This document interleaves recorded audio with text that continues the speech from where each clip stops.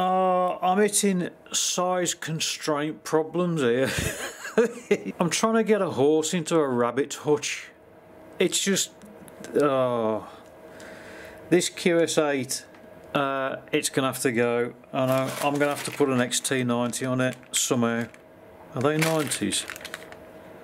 Yes. The size difference between XT90 and QS8 is massive. And I don't know how I'm going to get one of those on there. Actually, hang on, I've got some AS150s which I think I might use. It's probably going to be easier to move them around. I've got constraints here because this is all in one. So if I can get, what's this now, 8AWG, I need to get two 8AWG in there. Well, that ain't going to be easy, is it, Tony? This is the DC to DC converter, so it takes the 70 something volts down to 12 volts for all my electrics, which I've still got to run across here, and they come out of the hole here, which you can see how much gap I've got to put the wiring through. So that's going to be another bloody tight squeeze. This is for the charge port, which is the other half of that thing which connects to that. So for that I've connected, the negative goes to the C negative on the BMS and the positive goes to the battery positive, which is linked here, and the other half of this wire goes down to the DC to DC, and the negative goes to the C negative. That's so as when I power it up, this is powered up, otherwise it would be on all the time. So it's getting there, but the QS8, which I've got to change anyway because I burnt it, I'm going to have to put an AS150 on there. I don't know how. That's going to be very, very, very tight. And I can't just make do with one at 8 AWG.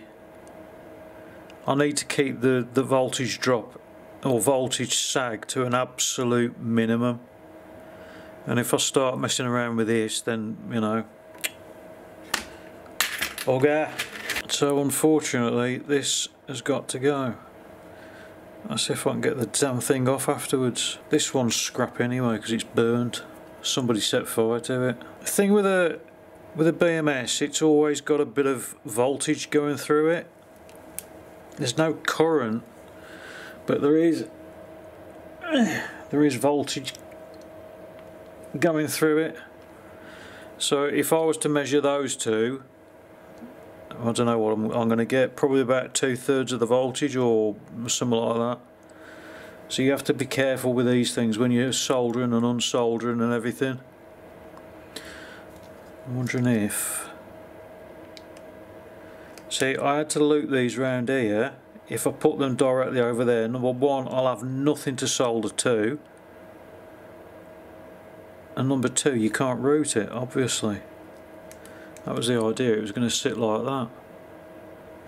So I've got to take that off. I don't know whether to cut it. If I put that back on, I can cut it and do it fresh. Or I can try and shoehorn that into one of these. What the f...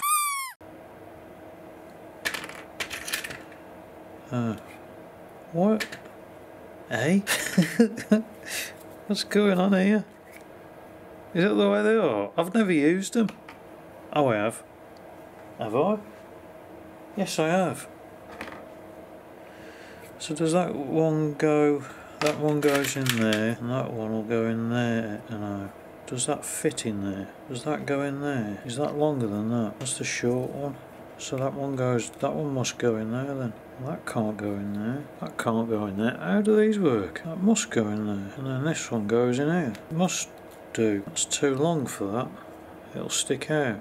So this must go in that one. Google time. I took the QS8 or whatever it is off, and I've fitted XT150s. Now along with that, I've also had to put silicone wire on the phase wires because I couldn't bend them round enough without them starting to break, so I've had to put these on and then label them what colour they are. Here's the phase wires. As you can see, the the gap, it's just, there's no space for anything there.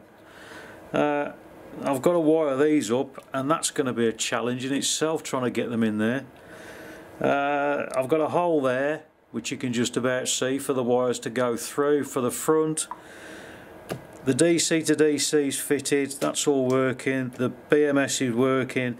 This here is for the charger, which has got to go into this hole here, and I don't know how the bloody hell. For those who were thinking, why didn't I use any other connector? Why didn't I use the QS8? There wasn't enough room to put it in there. That's number one, because they're a lot bigger than this. I couldn't have put it on here because there's no room. I can't put 6 AWG on top of here because I wouldn't be able to get the case on. I'd have to extend the case. I want this to be completely standard by the time I put this casing on, so you can't tell what's inside. That's the idea of it. So I've got to cut these down. I think I'll strip the wire back to about here, so I've got them all exposed, or maybe there, and then I'll make a decision on what goes where, because like I say, I mean, as you can see, space is very, very tight in here. You know those things that you wish you hadn't started? Well, I'm glad I did. Because it's so tidy, it's so nice. I like tidy and I like nice. The place is like a bomb site. Controllers temporarily fitted. We have a green LED.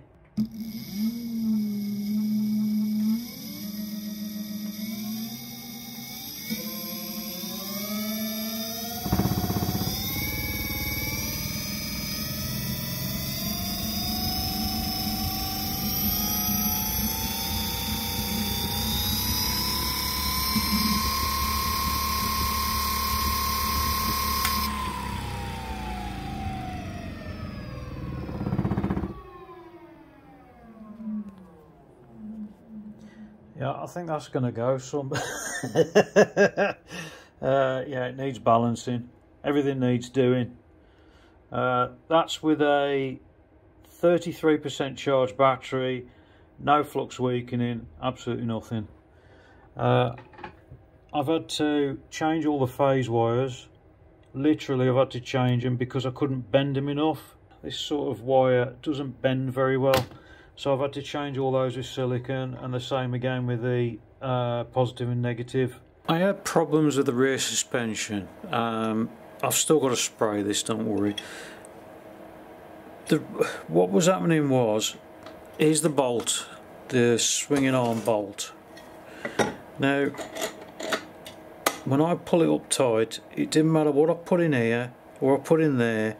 When I pull it up, you can't move the arms, which isn't very good. They've got to be free swinging because it's a swinging arm. So what I've done is, there's a brass insert which is a press fit, and then we have this thing that goes in the middle of it. So that goes in the middle there. There's already one on this side, and then I put that on there, and I get my washers, and then I get my nylock nut. And now these are free swinging. Because these swinging arms have now got to sit on the end, because that bolt in essence is floating, because I couldn't tighten it up too much because that was pulling against that and that was pulling against that. This is the only way I could do it. Now that makes that bolt completely, totally rigid, and these things are completely free swinging. So now what I've got to do is, I've got to get my aluminium bar to do my cross brace, which isn't going to take 5 minutes, I can tell you.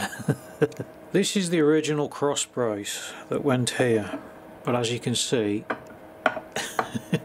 it ain't big enough anymore. So I've got my own. I've got to cut that piece off there, and then I've got to file that piece off there. I've basically got to make it the right shape. How long is that going to take?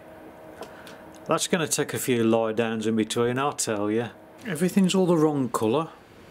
It's this. This is the cross brace for the swinging arm.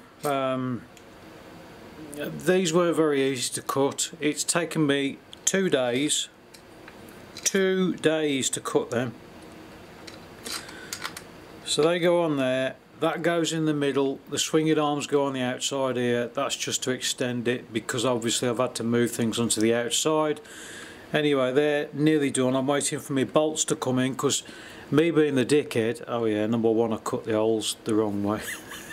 Drilled them wrong. Anyway, me being the dickhead, number one, I ordered the wrong bolts, and instead I ordered grub screws. I don't know why, what I was thinking, and I don't know what the other one was. Anyway, I'm waiting for the bolts to come in for that, so I can bolt it on, and then I can work more on the frame.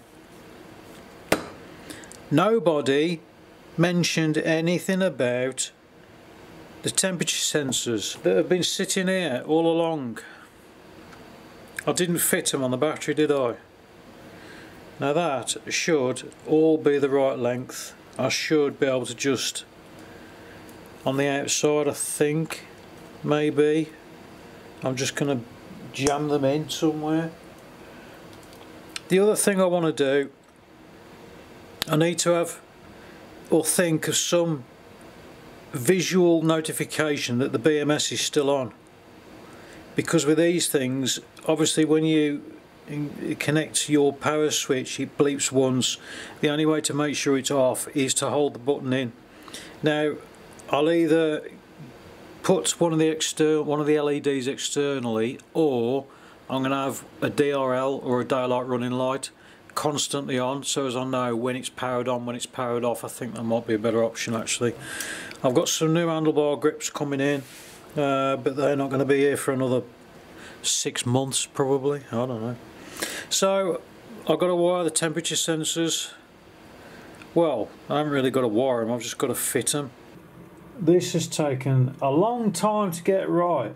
Instead of having a solid bar across here, obviously I'm using the original brace, and I'm also using these. These take a long time to cut. Now I've had to put a washer in there. It may be because this needs bringing out a bit, and I might have to make a custom bracket to hold the disc, the caliper on. So this one's already been pulled out to the right distance, that's perfect, but this one might need pulling out a bit, and then that'll make that go in a bit more, which will actually level that up.